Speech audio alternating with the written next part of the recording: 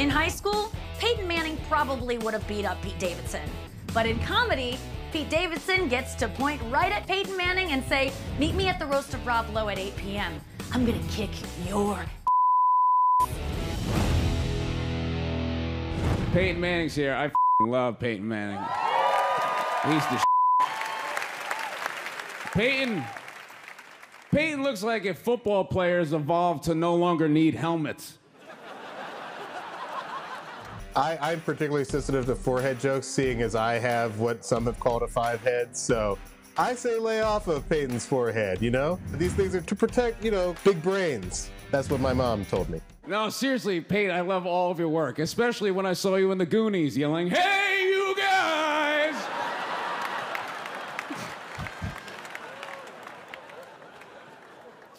A Super Bowl is also what Peyton's mom had to cut his hair with as a child. I don't know anything about sports. I don't know who that guy was, but he, I have no clue, but he kind of looks like Tommy from Rugrats grew up. As someone who was on the roast of Alec Baldwin, I am so mad that they held it before we knew that his wife was pretending to be Spanish. We really deserve to do a volume 2. Or as Ilaria would say, dos. Oh, how you say dos. Well, until then, here's Roastmaster Sean Hayes. Best work from volume 1. Alec is a romantic.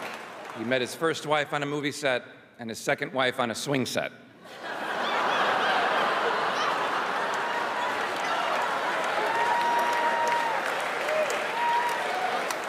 Her name is Hilaria, and what's even more hilarious is they already have 4 kids together. But he finally got it right. His wife is a calming presence and an amazing yoga instructor. She was able to get Alec into this one position where he has to work until he dies. It feels like we need to re-roast Alec Baldwin, knowing now that his wife has been faking the Spanish accent for the last decade. This is like proof in a case. When he said his wife's name is Hilaria, I wanted to be like, is it? Like, we don't know that. When he first started dating Hilaria, he bragged to everybody that his wife wasn't from America, so she didn't know how famous he was. I mean, come on, the dude is roasting himself.